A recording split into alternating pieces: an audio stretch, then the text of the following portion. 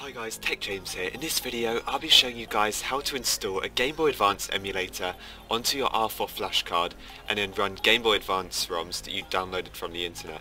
So this works on Nintendo DS Lite, Nintendo DSi and 3DS or 2DS. So what you want to do is you want to go to the first link in the description. This is the emulator itself, it's the latest version, so what you want to do is just hit download. Once you've downloaded the emulator, what you want to do next is get some ROMs. So I'd probably recommend ROM Hustler, it's probably the best ROM website out there right now. Just go to the Game Boy Advance section, and now you can just choose pretty much any of these ROMs you want to. Right guys, so once you've downloaded your ROMs and you've got your emulator, you want to head over to your downloads folder.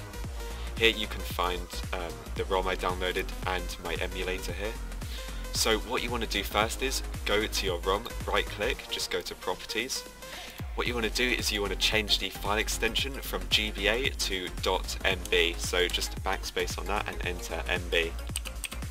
Then you just want to hit OK. So it says, are you sure you want to change it? Click yes. Right, so what you want to do next is you want to make like a Game Boy Advance ROMs folder on your R4 card. So mine's plugged into my PC. What I'm going to do, just on the root of my R4, I'm going to do new folder, all capitals. I'm just going to call it GBA for Game Boy Advance. Now I'm just going to copy my ROM into that folder. Okay, so the next thing you want to do, you just want to do right click and then extract to. And then all of these files you're just going to drag onto your R4 card.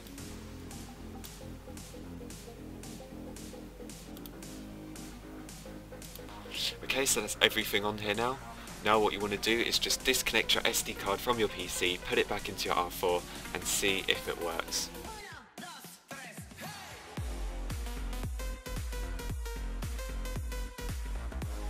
Right guys, so once your R4 is in your 3DS, all you want to do is just launch it up. Once you're on your home screen, you want to scroll down until you find this thing. It's called GBAEMU4ds. You want to just press A on that.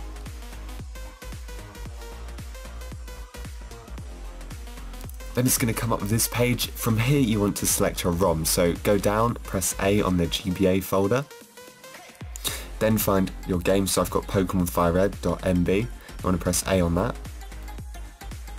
Then you just want to hit the top one, use as GBA file .mu, then you just want to press A again. On this part here you want to scroll down and where it says save type flash 128 KB, right at the bottom you want to press A on that. Then you just want to press A again, keep on pressing A. Then you just want to press A on the top one, and then the emulation is just going to start.